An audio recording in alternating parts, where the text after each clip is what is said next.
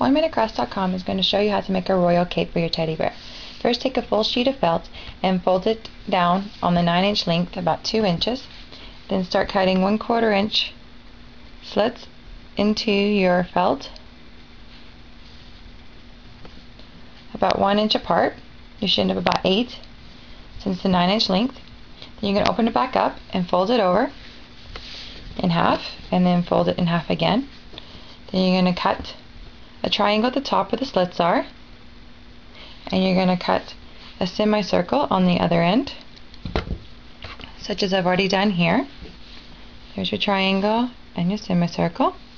Then you're going to open it up, and you're going to take your ribbon and you're just going to start threading it in and out of your slits like that, all the way across till you get this.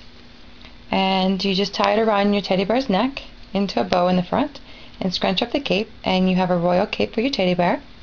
If you'd like to decorate it more, you can with marker and beads.